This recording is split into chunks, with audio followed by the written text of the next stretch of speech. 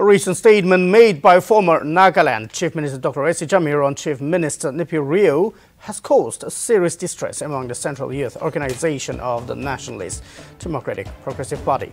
Central Youth Organization expressing their concern say that they never expected from a leader like former Nagaland Chief Minister Dr. SC Jamir to make such statement.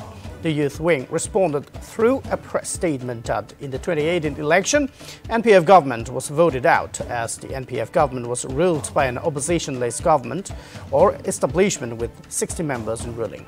They aided Jamir philosophy of ruling and winning elections with money and power holds no water.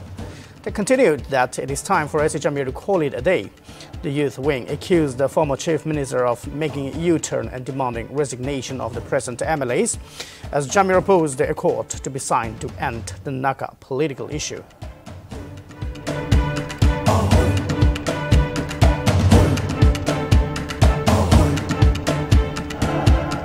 A recent statement made by former Nagaland Chief Minister Dr. SC Jamir on Chief Minister Neiphiu Rio has caused serious distress among the Central Youth Organization of the Nationalist Democratic Progressive Party.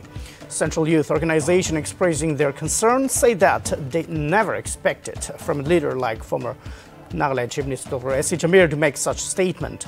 The youth wing responded through a press statement that in the 2018 election, NPF government was voted out as the NPF government was ruled by an opposition-less government or establishment with 60 members in ruling.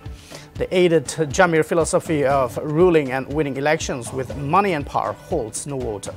They continued that it is time for SC Jamir to call it a day. The youth wing accused the former chief minister of making a U-turn and demanding resignation of the present MLAs, as Jamir opposed the accord to be signed to end the Naga political issue.